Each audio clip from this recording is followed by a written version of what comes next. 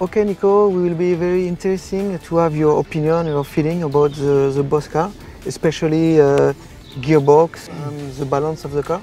I think gearbox is very well, especially the automatic one is I think quite a good step up from the normal Mégane that I drive at home.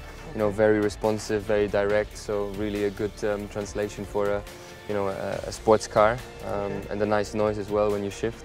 That's always fun. Cup chassis, obviously, it's a lot stiffer. It's a lot more, what you have in a racing car. So, if you're going to track days, drive on racetracks, obviously this is a lot more performance. Okay. But every day on the road, obviously, it's pretty stiff.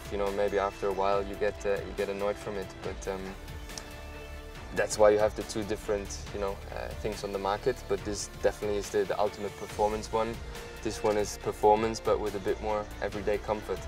I think here the manual one, obviously a bit more racy, a bit stiffer, as you know, better balance, more front end. Okay. And here on this car, the 4Control, I think you feel really, working pretty well in long sweeping corners.